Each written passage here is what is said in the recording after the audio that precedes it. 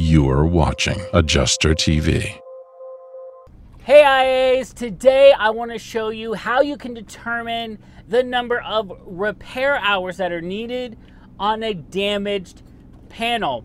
Now, one of our jobs as auto IAs is to determine, does something need replaced? And if not, can it be repaired? And if a hood, as an example, can be repaired, we have to determine how many repair hours are potentially needed on that panel.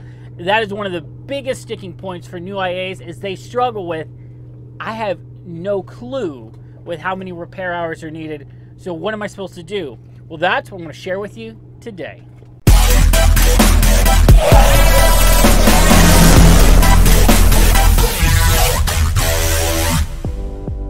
Welcome back to the Auto IA Show by IA Path. At IA Path, what we help you do is pretty straightforward. You know how most new IAs are asked to meet experience requirements. Hey, you need to have 3 to 5 years of experience, right, to get a job?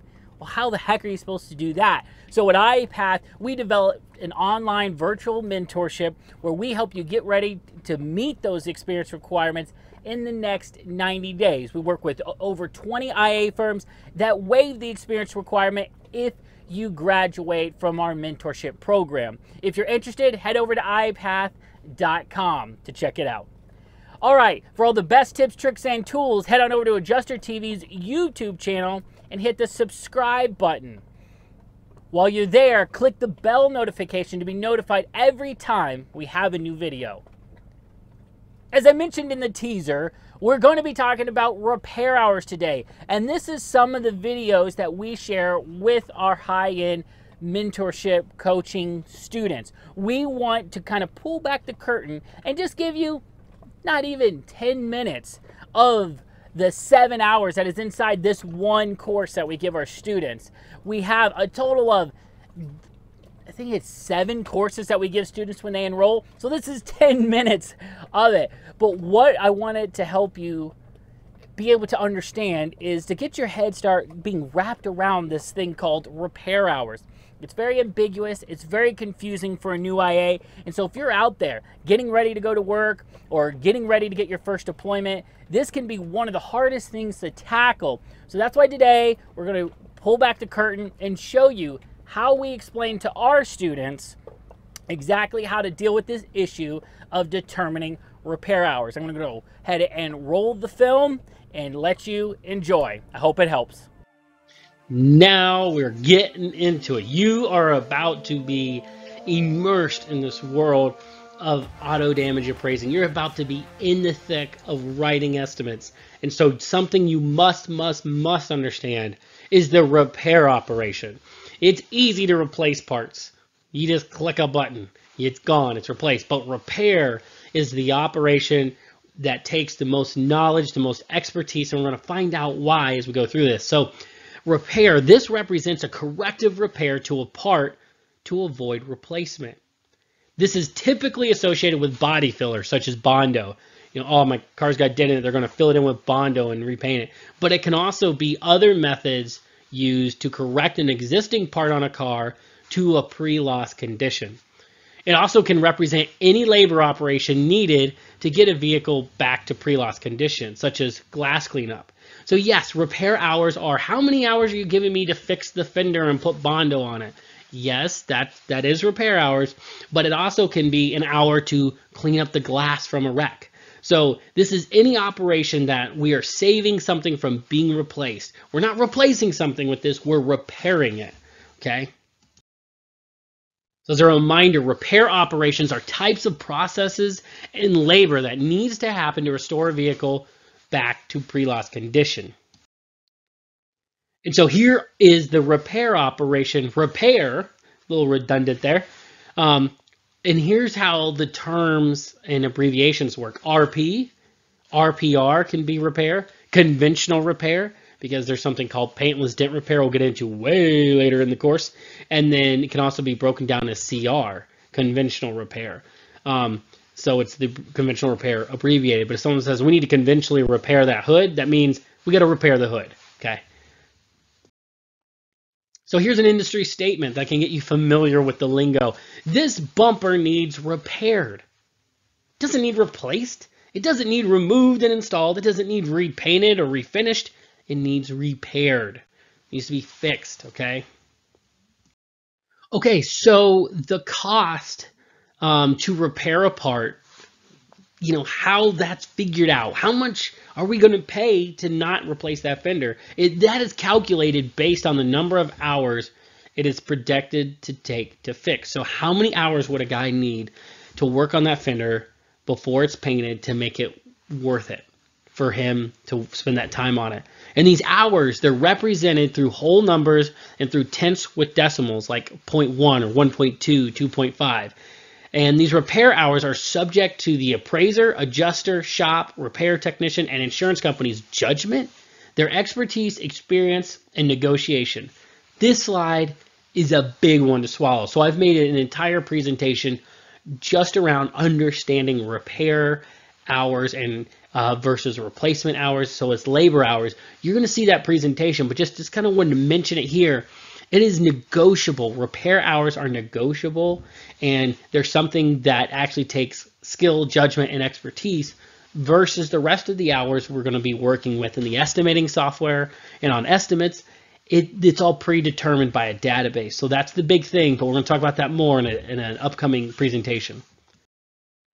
So here's a real quick IA tip. So a repair can be completed faster than the hours indicated due to the skill of the technician. Just because you tell a guy, hey, I'm going to give you an hour to repair that fender, if he goes and does it in half an hour, he still gets paid that hour. So that's just something to write down right there. It's not actual time. It's not like, oh, you get paid hourly. No, you get paid by the hour or the task that should take 1 hour.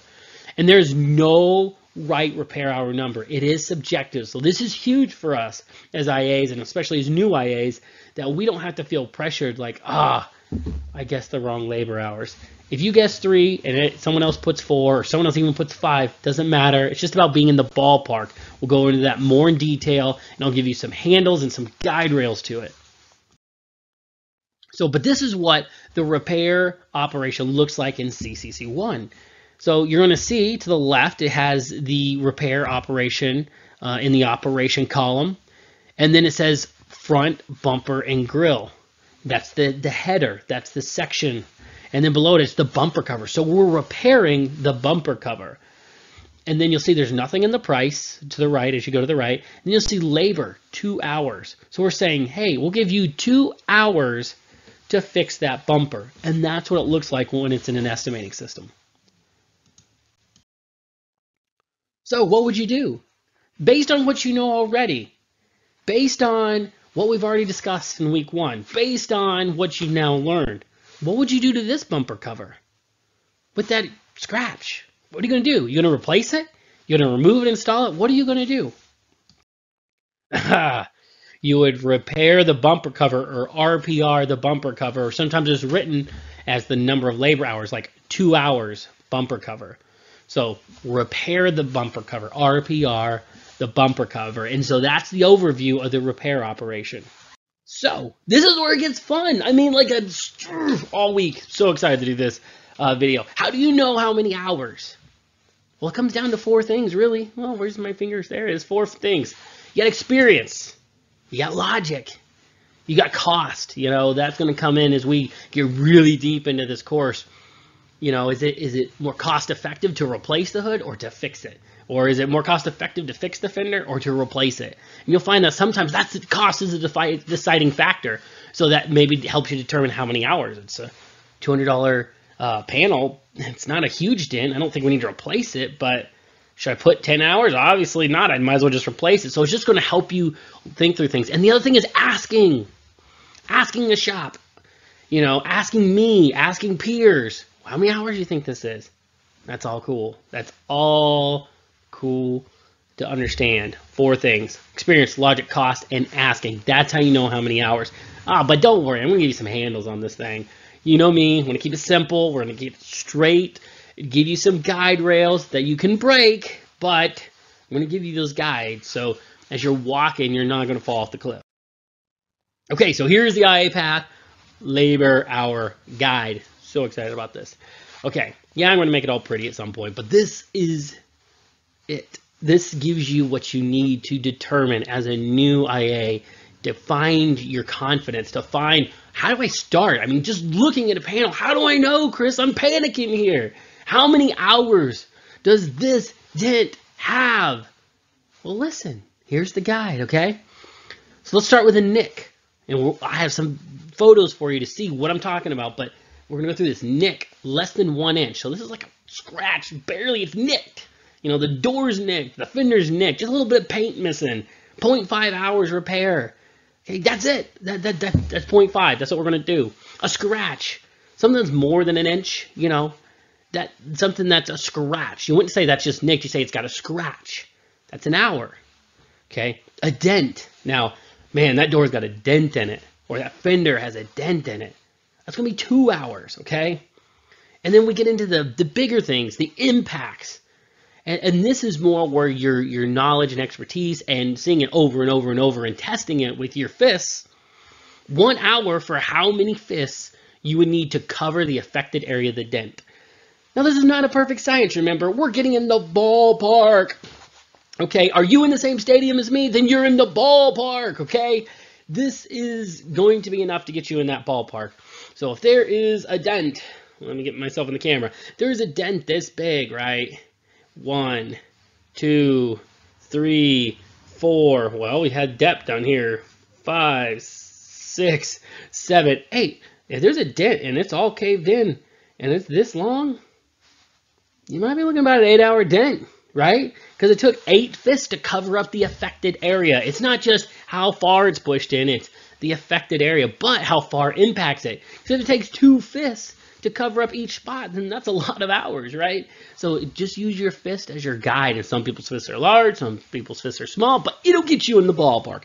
That's the important part. So when you get to those impacts, it's 1 hour for every fist. So if you're interested in becoming an independent adjuster or an auto damage appraiser as a part of a diversified career, head on over to ipath.com and click the How to Find Work button. There is a free video course for you teaching you exactly how to become an IA and how to have a successful career. Thank you very much for watching the Auto IA Show, and until next week, keep walking your path and claiming your life.